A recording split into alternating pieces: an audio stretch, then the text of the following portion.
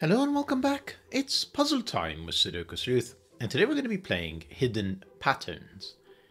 Now, we have a viewer on the channel, PhoenixAki's, who's just started his own adventure,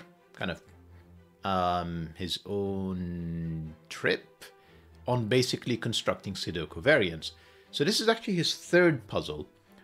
He was kind enough to actually email me about the second one, although by the time I got around to checking my email, he's already sent through the third one. So how embarrassing is it that I check email so often that people are actually creating new puzzles quicker than I'm actually checking it.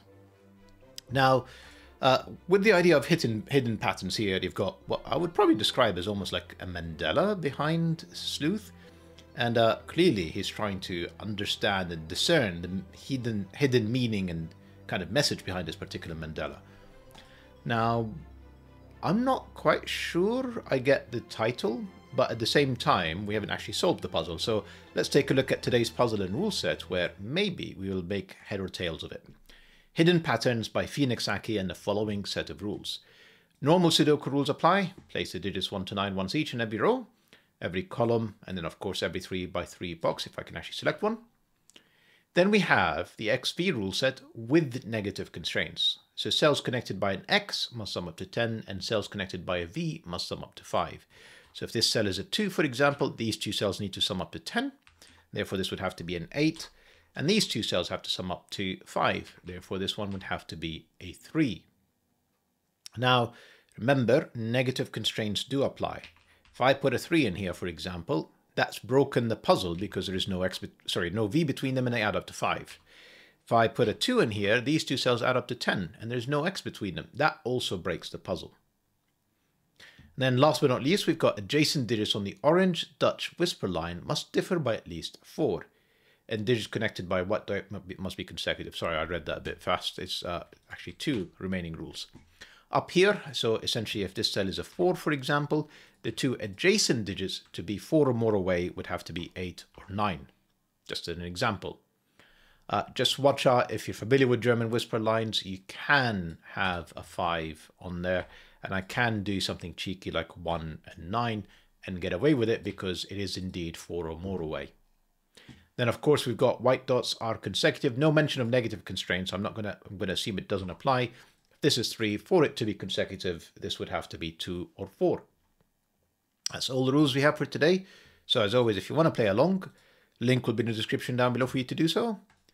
With that said, I've restarted the clock to see how I get on.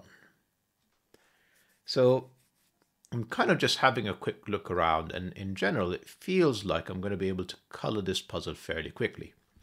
Quick reminder, 2 cells that add up to 5. One of them could be 1, 4. One of them would be 2, 3. I, of course, don't know which is which at this point, although the Dutch whisper, I imagine, and the white crop dot will help us later.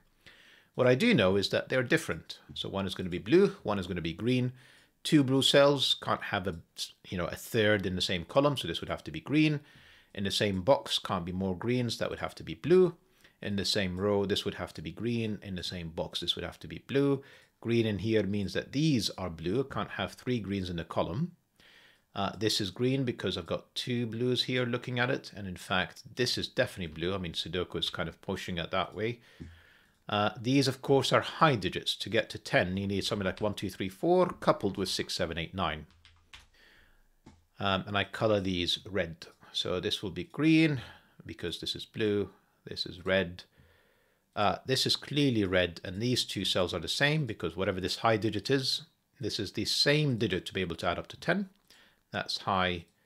This V is clearly not green. We've already got 2 in the column. This is high. This is high. This is high.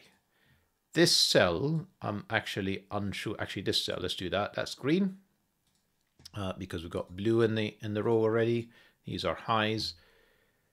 We should probably think about what this is. This is a blue-red combo because we've already got 2 greens. The blue and the red almost don't matter, as in what order they're in. So I am going to just have a flash on them. Now, I feel fairly certain that this is green. No, it's blue. Interesting. All right, so let's think about this. So this is a low digit. A white crop dot is going to point you to another digit that's either low or 5. I can't get to a high digit in just, 1.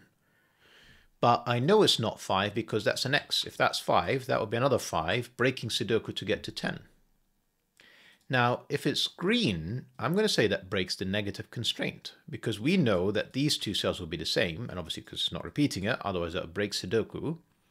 And therefore this would have to add up to 5. And this is not a white Kropke dot. This is a white Kropke dot, not a V. So the only way this works, if this is blue and this is red. Right, this is green and red now. I know that. I've got 2 blues in the box. And which one is which, I'm not sure of. Right, lovely. So, oh, of course. Dutch whisper line. Remember how I showed you the 5 and the 1 and 9? This is exactly what we have in here. We've got a low digit and a high digit. And the only way this works is if this is a 5 in the middle. Otherwise, the polarities have to be the same. So that is 5. That's our first digit. Can't believe it took me so long to show you that. 1, 4, 9, 1, 1, 4, 6. This presumably would have to be the 9, the 1, the 4, the 6. This cannot be the 1, 9, so that's the 4, that's the 6. This would have to be, I assume, the 3, 2, and then 8.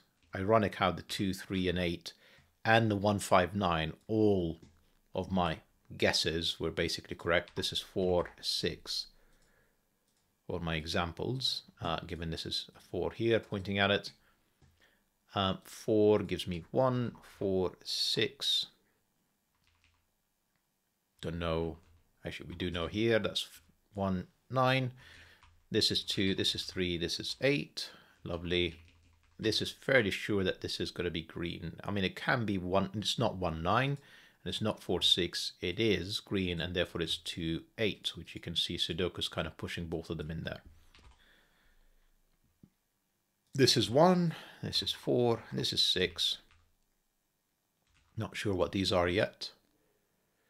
We know that this is a high digit. I kind of missed out on coloring it. And I'm not entirely certain how to connect all of these. So I'm going to just pencil mark, pencil mark, pencil mark.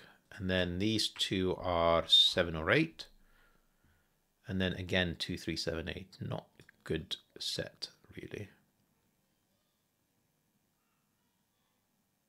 Sorry, taking a second just to see if there's something obvious I'm missing.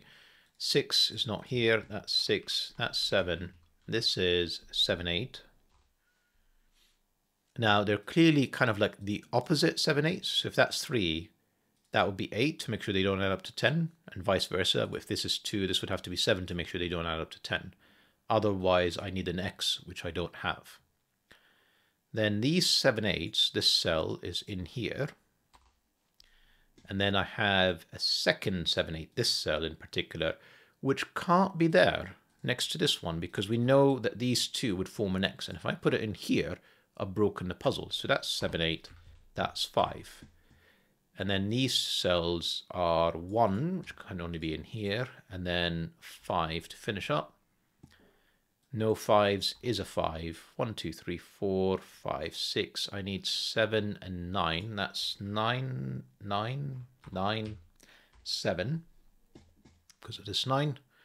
These two cells are known. 1, 2, 3, 4. I need 5 and 6. That's the 6. That's the 5. I have a 4, which is in here.